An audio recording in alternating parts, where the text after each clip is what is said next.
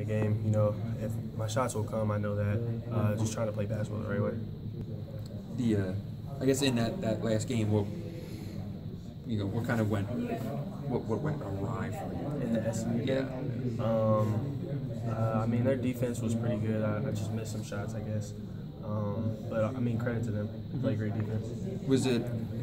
I guess John kind of like implied that maybe you were being a little bit overused, or you were tired, or maybe anything like that after the game, or is that valid? I mean, we're tired every game. We just got to push through that. Like I said, they play great defense. So it was something that we wanted to move past today, and I think we did that. A little change to the starting lineup today. Can you talk about Duncan Robinson? And like he had some assists there as well as the scoring. Yeah, Duncan, he played a great game today. He really showed that he could pass the basketball. I think he had 4 assists, 0 turnovers. So that's really good for him to be able to do that, knowing that guys are going to close out hard on him like that. How nice was it to see kind of the offensive balance with 6 people scoring in double digits? Yeah, that's something that we really stressed in film after the SMU game. You know, we missed a lot of easy points at the rim with the bigs and with cutters late and things like that. So I think we really did that today in the game.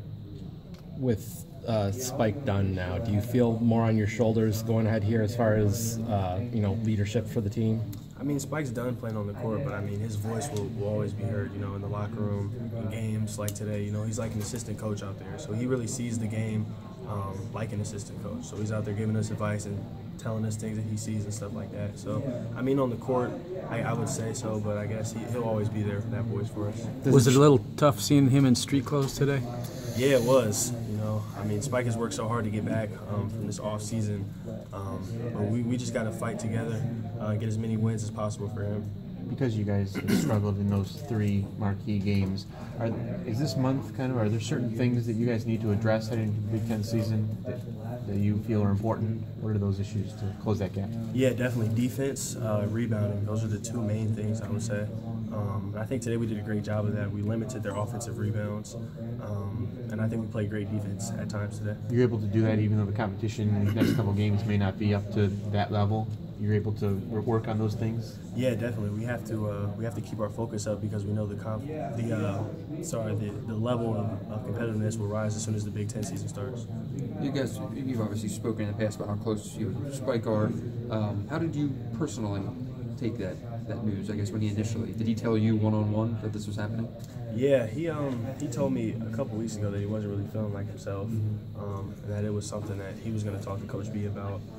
And it continued. He didn't really feel a lot better. So, I mean, he went to Coach B and talked to him about it. And obviously, Coach B was hurt. We were all hurt. But he's been in great spirits about it. So that's been good for us. Has John said anything specifically to you about being, the only captain who's actually still on the floor and what that means? Have you had a conversation? Yeah, he pulled me over after practice the other day and kind of just mentioned it to me a little bit. But yeah, it's crazy that everyone from the class is gone now. Spike's out for injury. It's just time flies. What was the message? I mean, he just mentioned it to me. It wasn't really too much of a message. And so what does that mean to you that you are the only guy who's out there? I mean, it doesn't really change too much. Like I said, Spike's voice will always be heard, so Spike will be with us. But I mean, it's just knowing that I'm the only senior out there. It's just a little different feel. You got within 3 points, I think, of 1,000 for your career, and then they pulled you out of the game. Oh, did I? Oh, so you didn't even know. I was going to ask if you wanted to get back in to get that. Or I mean, there's more games to play. We'll be here again on Tuesday, so hopefully I can get it then. What's the biggest thing this team needs to really take a step up on over these next 3 games before the Big Ten season starts? I would say defense and rebounding, definitely. And I think we took a step forward today in those 2 areas. But we got to keep growing in those areas as the competition gets higher.